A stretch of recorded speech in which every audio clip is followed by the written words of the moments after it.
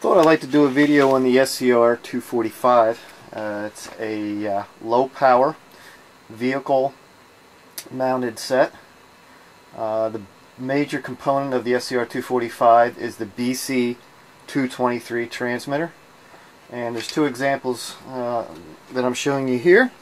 One's an early A model here on the left and a later AX model.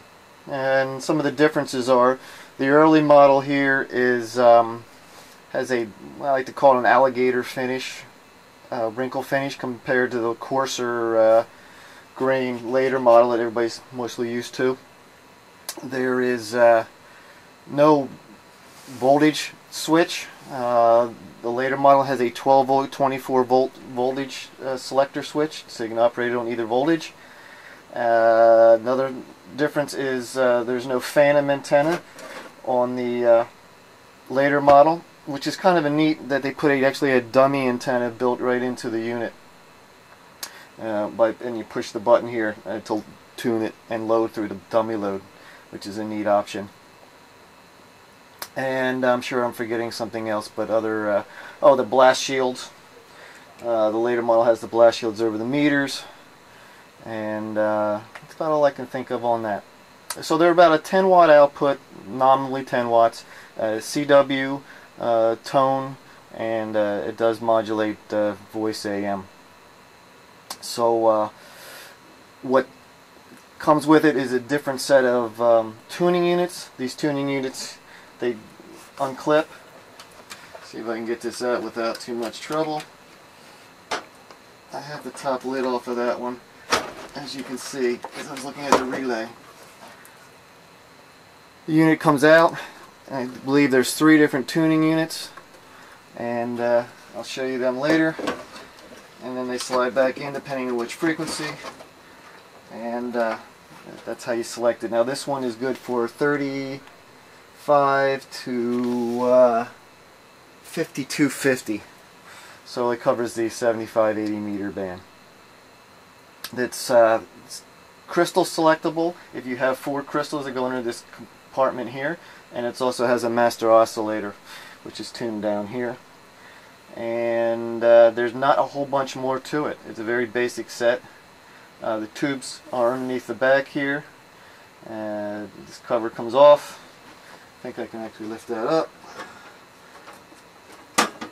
Well, easier said than done. And then it gives you access to the tubes. So that's the major components of the SCR-245.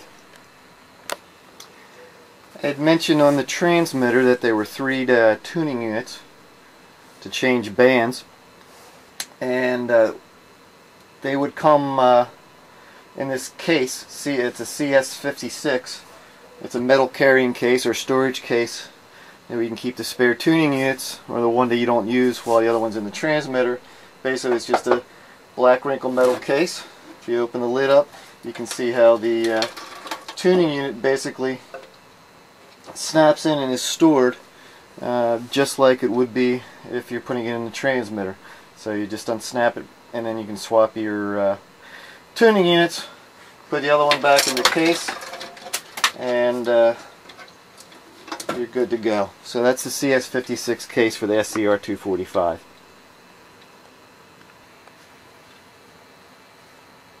Right, so to power the SCR-245, you had a couple choices.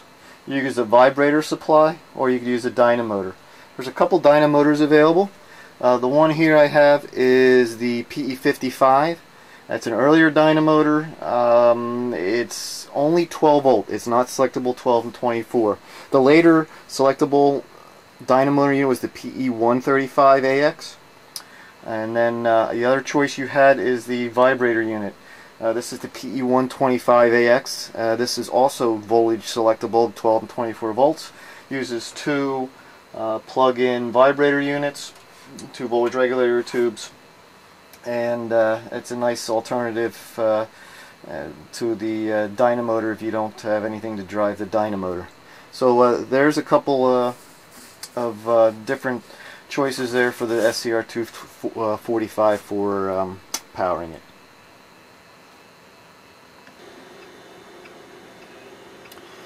So here we have the complete SCR-245 setup. On the right is the BC-223 transmitter. We have the vibrator unit in the middle, and on the left we have the BC-312 receiver. There's a lot of information out there on the BC-312 receiver, so I'm not going to get too much into that, but I don't, it looks like I have a friend here.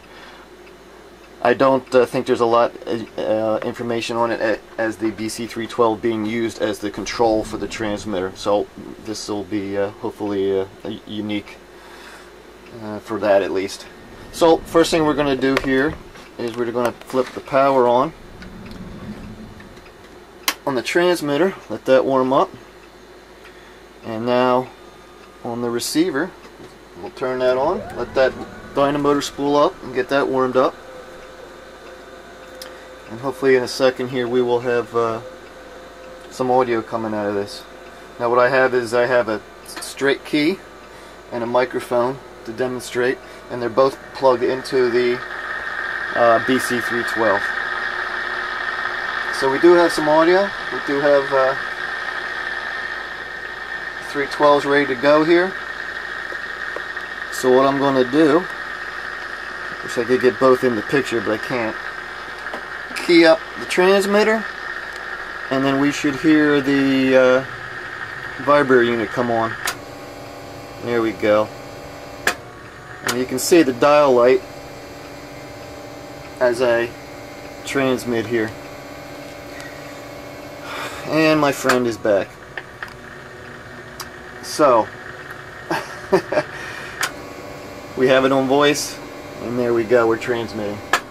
Now if I want to run CW, flick this switch on, which will turn the vibrator unit on. A lot of noise with that in the receiver or the audio. And if I key up, you can hear it mutes out the receiver, and I can transmit.